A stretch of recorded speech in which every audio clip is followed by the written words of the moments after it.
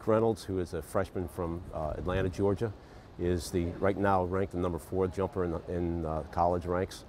He's already gone 7.4, so somebody you might want to keep an eye on. The very first indoor meet, I broke the indoor record, and then the second outdoor meet, I broke the outdoor record. Competition day. Malik advances until only 4 competitors remain. Each competitor has 3 attempts to clear each bar height. We're here with Jonathan Tannenwald, who covers the Penn Relays for Philly.com. So Jonathan, how's things going here for Malik Reynolds in the high jump? Well, it's going pretty well so far. He's still alive. He's one of the contenders to win this thing. And Penn has not won a championship of America since Brian Chaput in the javelin in 2003 and 2004. At 2.19 meters, Malik soars over on his first try.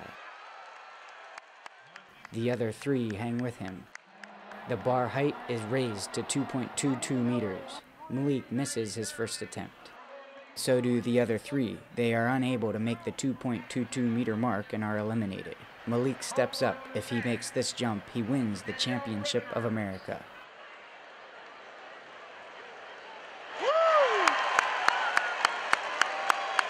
How are you feeling?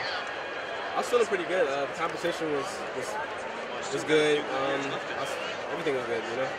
Good day, good weather.